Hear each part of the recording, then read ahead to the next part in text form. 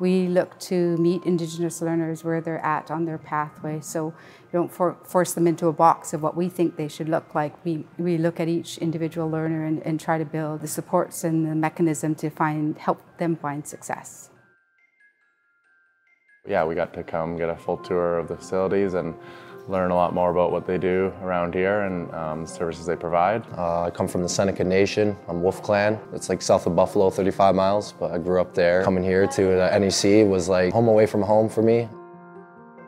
This building that we're in was built in 1984. It is built in the same form as a traditional cedar longhouse. We've got giant vaulted ceilings throughout the entire length of the building.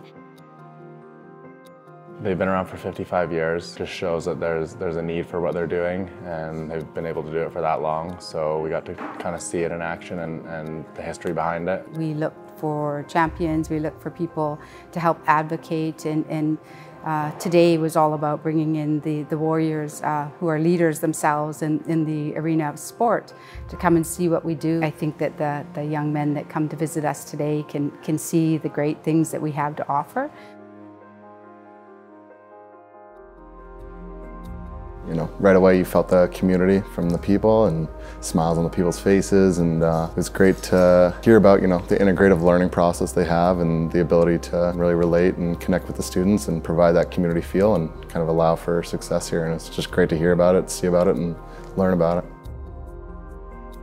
Being Indigenous, like, you know, the sport of lacrosse comes from, you know, our people. It's the good medicine of the lacrosse, so being a warrior, like, that's what it's all about. They can learn about their culture. It's a place where we celebrate, we learn, we grow, we heal. It is more than the sum of its parts.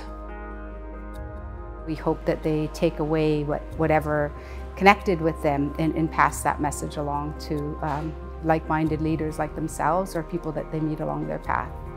Yeah, so just a big thank you to NEC for having us out. I'm glad that they look forward to, you know, coming to watch us play, and I look forward to playing and playing my hardest for them.